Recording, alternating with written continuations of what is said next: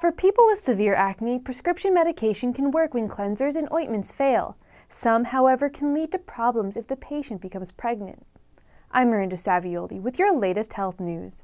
A new study looked at how to increase knowledge of birth control methods in women taking the acne medication isotretinoin, which is sold under brand names such as Accutane and Claravis. This medication can cause birth defects, and the FDA requires women with a prescription to pledge to use 2 forms of birth control. In the study, a majority of women overestimated the effectiveness of condoms and the pill, and others were unaware of options such as IUDs.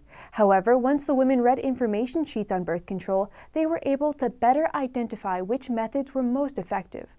Talk to your doctor about the birth control options that are best for you.